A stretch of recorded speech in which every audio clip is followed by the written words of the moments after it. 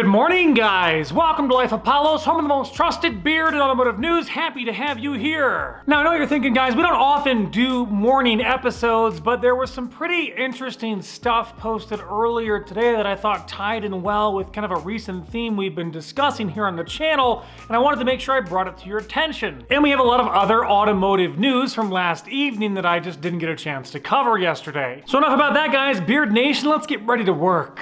First up, guys, in big hypercar news, Manny Khoshbin uploaded the video, his first drive in his immaculate new McLaren Speedtail. This thing is racking up views like crazy, well on its way to 1 million views. Manny has, not really quietly, but he has become one of the larger automotive YouTubes, at least in per video views, that I can really think of. His incredible hypercar collection and willingness to show us the ins and outs of the buying process, the driving process afterward is really, I would say, second to none for the most part at this point. To be honest, there are only a few other creators, Savage Garage, Triple F Collection, that do anything like what Manny does on a regular basis, and regular basis is the key for me here. And the distinguishing part here is that we see a lot of hypercar collections on YouTube. Just think of any of Stradman's big hypercar collection videos where he goes and visits somebody else with crazy cars, but those people that own hypercars don't typically give up their day job or have enough time to put out consistent hypercar content, which is what makes Manny Khoshbin's channel, as well as Triple F Collection and Savage Garage, so rare in automotive YouTube. Make sure to go check it out, guys. Incredible video by Manny, and you'll get a look at one of the most incredible looking McLarens ever produced. Total side note here, I think that people's opinions of the Speedtail is changing for the better, for more positive over the last couple weeks as deliveries start happening with more regularity, but that's just one person's opinion. Next up, guys, the second part of a cliffhanger episode from TJ Hunt. People definitely gave him a little bit of grief about doing a cliffhanger episode.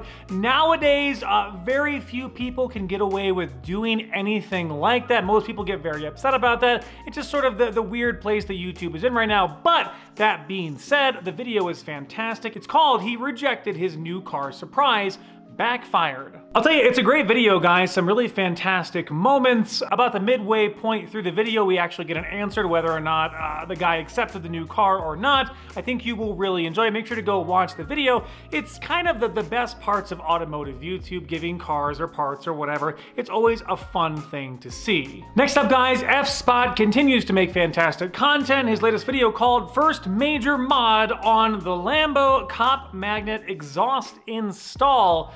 This is gonna be a very good video for you guys if you like loud cars, if you like Lamborghinis, or just like watching Effspot have fun with his Lamborghini after so many hard years of doing car spotting for all of our enjoyment. Additionally, side note that has almost nothing to do with Effspot's video, I have been made aware of new legislation that might be taking place given what the EPA is trying to do.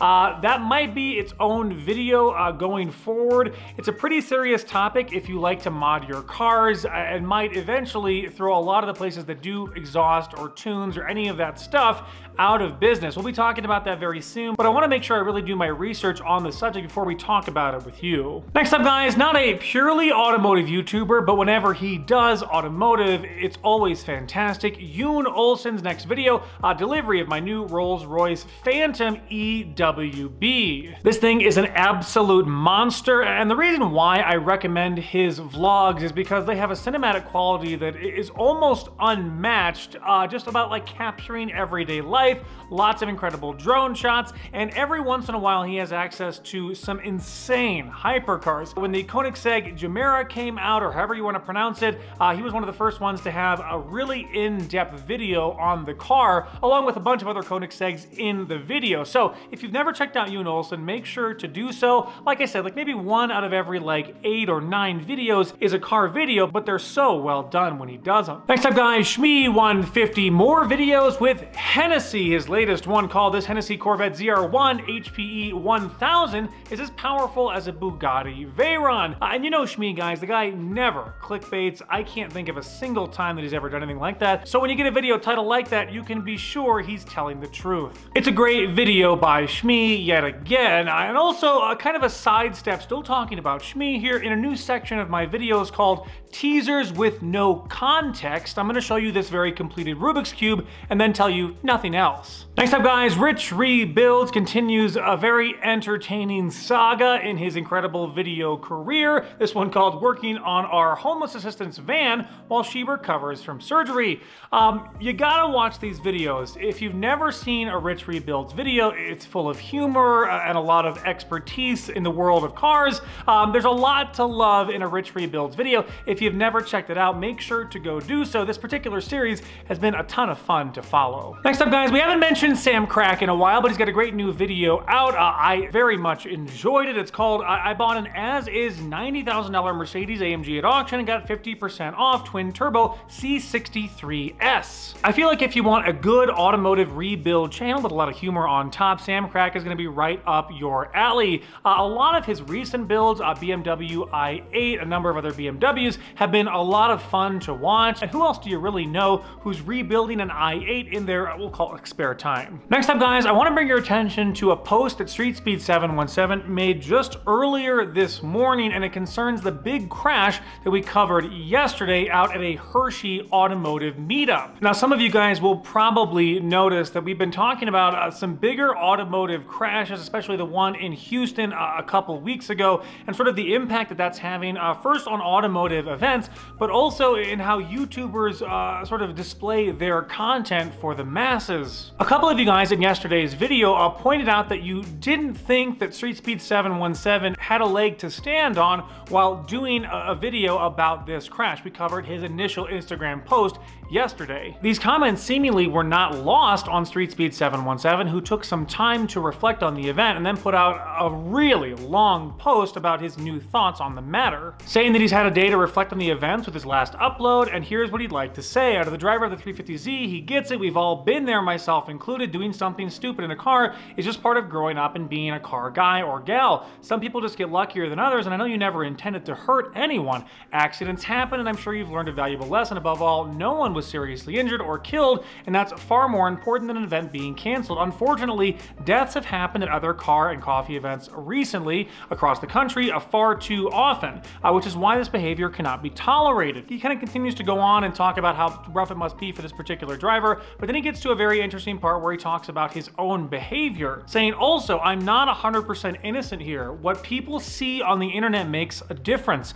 and the pressure to do something cool for the gram or Snapchat or TikTok, or whatever the kids are using these days, is higher than ever. People like me make it look like fun and games on YouTube, but tragedy can strike at any time. I enjoy going fast. I street race, I do burnouts and donuts, and I enjoy a good rib on my favorite back roads a few times a week. We minimize the risk by racing on open highways with little to no traffic and, of course, no pedestrians around. The empty country roads I use, I know like the back of my hand, and I also don't push my cars even close to their performance limit. I've been fortunate enough to have pretty extensive pro driver training through YouTube opportunities, and I'm also fortunate enough to be able to buy some of the best performance cars on the planet.